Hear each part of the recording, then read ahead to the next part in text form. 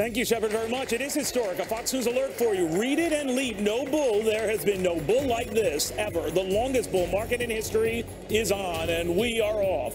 And for the next hour, we are all over this story. In fact, my friends, it is our only story. And here's why. 3,453 days. This is officially the longest bull market in history, defying history. And a lot of folks are telling us it is going to keep making history. It's that big, it's that important for our country, for our world. What has happened at the corner of Wall and Broad is something between stunning and numbing. Today, we look at how we got here and how long we can stay here and who helped get us here. The policies, the players, the politics, the presidents, the world, your world, and it starts now. Welcome, everybody. Glad to have you. I'm Neil Cavuto, and Fox on top of a raging bull few saw coming and few are still lasting. But it did. More than 3,400 days ago. What started in the midst of a meltdown has redefined a country many thought was permanently down. Out of money, out of credit, well, and we were told out of hope, but not hopeless. Today, we follow the green. Now, you notice I did not say red or blue. You notice I didn't say anything about conservatives or liberals, Republicans or Democrats. This is about you, how you picked yourself up and dusted yourself off and refused to believe the American dream was dead. It wasn't then. It isn't now. For the next hour, we'll show you how it all happened and what happens now. With Susan Lee on how we overcame a financial crisis to become a financial powerhouse. Former New York Stock Exchange boss Dick Grasso on why he's so bullish on capitalism. Uber bear Jim Stack on why he's so worried about capitalism. Value investor stunner Foster Friess on why he is still gung-ho on capitalism. Then CME Chairman Terry Duffy on all that glitters is not just stocks. Former NASDAQ Chairman Robert Greifeld on why this technology tear isn't like the last one. Then a look back at the giants who helped fuel this historic bull run, and we chatted with them on this show. Apple's Steve Jobs, Amazon's Jeff Bezos, and Microsoft founder Bill Gates. Lots to get to, so let's get to it with Susan Lee outside the New York Stock Exchange where it all went down. Hey, Susan. Hi, Neil. So bull market is defined as gains above 20%. So we are in the longest stretch in history, not necessarily the strongest, still a long road back for the depths of the global financial crisis. Markets plunging, banks collapsing, investors panicking. It was a great financial meltdown, but there wasn't anything great about it. It hollowed out companies as quickly as it cratered their stocks. Millions lost their jobs, millions more their life savings. Record numbers saw the value of their homes plummet if they were even lucky enough to hold on to those homes at all. It seemed anything of value kept losing it. A churning, unrelenting bottoming out that hit its lows on March 9, 2009, when the S&P 500 hit its prophetic low of 666. Few knew it at the time, but that would be the worst it would get. Barack Obama had been president for a little more than 7 weeks, but a massive financial rescue of everything from battered banks and lenders to General Motors was on. And then there was Federal Reserve Chairman Ben Bernanke spending trillions of dollars buying back Treasury notes and bonds to literally force interest rates to near zero. It worked, and combined with innovations from tech giants including Apple, Amazon, and years later, a social media company debuting on Wall Street called Facebook, things started turning around. Technology took the lead, but other sectors soon followed, buoyed by record interest rates and what would soon become a productivity boom. Then came Donald Trump, who many say took that boom and put it on steroids, slashing regulations and cutting taxes and putting new life in a bull market that some analysts thought had run out of steam. Turns out it hadn't and hasn't. It's been 3,453 days since that March 9, 2009 bottom in the S&P. Surpassing what had been the longest bull market in American history, the so-called Clinton boom of the 1990s. Technology led that boom, and come to think of it, technology has largely led this boom. But here's the difference and why so many diehard bulls are still so, well, bullish. This may be the longest bull market, but that 90s one remains the strongest. Stocks surged 417% back then. They're up 322% now. As some bulls see it, we still have some room to run. Now, in just a few weeks, it will mark 1 decade since Lehman's collapse on September 15th, an event that resulted in big stock losses at the time, but from the ashes of which has sparked the longest ever bull market run. Neil, back to you.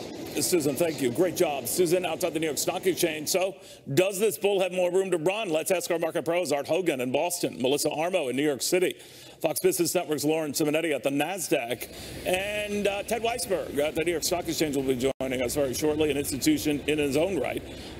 Let's get the read from Art Hogan. I mean, we always talk about the duration of bull markets, the strength of them. Because this is a record holder in terms of time, it doesn't hold the record, Art, in terms of the appreciable run-up we had under the Clinton one. So bulls tell me that we've got more to run. What do you think?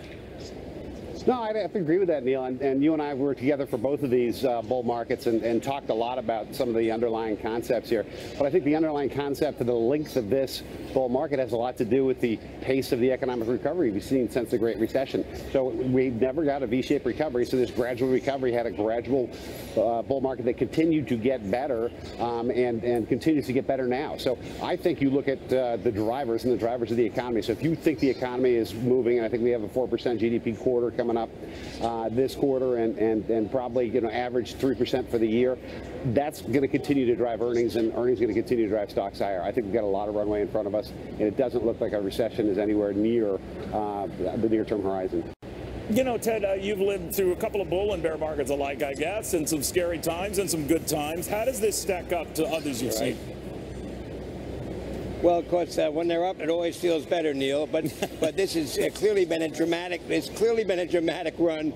But as far as I'm concerned, if I go all the way back to 1974, when the Dow in November was playing 570, give or take a few points, and we look where we are now at 25,700.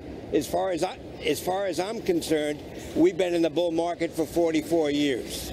Wow. Well, that is one way of looking at it. Lauren Simonetti, one of the big ties between this run-up and then the last run-up was technology.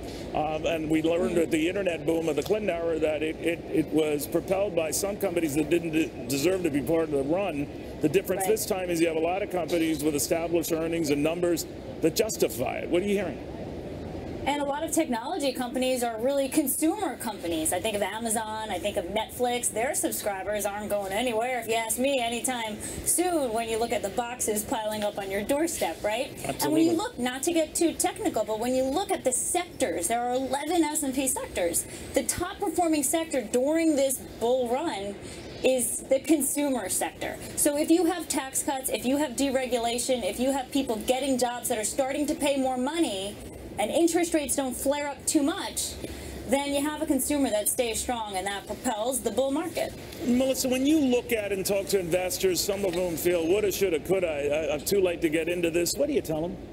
Well, I don't think it's too late or too soon. A lot of people are saying, oh my God, we missed it, or it's too late to get into it. No, that's not true. I think it's a perfect time to go long the market right here. Like you were saying earlier today, Ben Stein on your program said, hey, there's a lot of women that are not invested in the market. There's a lot of people that are not in this market. 55% of the people are in this market. That means 45% are not. If I went out and talked to people right now on the street down there, there's only 55% of them invested. That means a lot more people can buy into this market, and that will lift the market higher.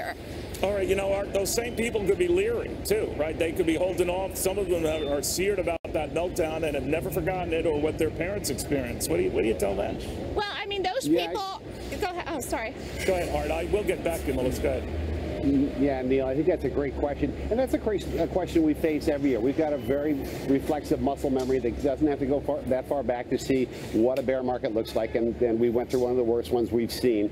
I think what you do have to tell investors, though, is, and you and I talk about this all the time, over the course of history, having an allocation and rebalancing your portfolio is the best way for long-term investment. So, to me, I think that telling that investor that either, has been on the sidelines and thinking we've gone too far too fast, which we heard, for 4 out of 5 the first 5 years, and telling them, hey, listen, if the economy is continuing to grow, we're continuing to innovate, we're continuing to increase productivity, stocks are going to do better, and I think that's what the runway looks like in front of us right now. Right now, Ted, we've been the economic and the market engine of the world. We lead the way, and that's been the wind at the president's back and getting tough on trade, what have you. Do you worry, though, that it could blow up in our face?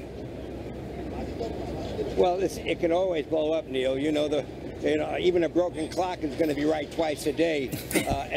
Stocks are risky at any level.